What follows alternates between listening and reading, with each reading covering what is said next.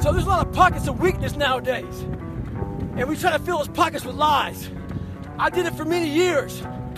So I'm out here in Colorado for a conference. And I go to the gym and this trainer calls me over to talk to this group of people he's training. He says, hey man, what are you doing out here? So I tell him. He says, what kind of workouts are you doing?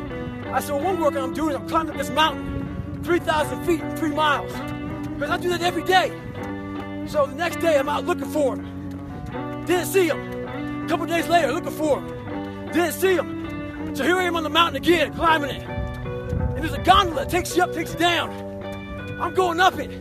I see a gondola. I'm about 5 minutes from the top. I look up at the gondola.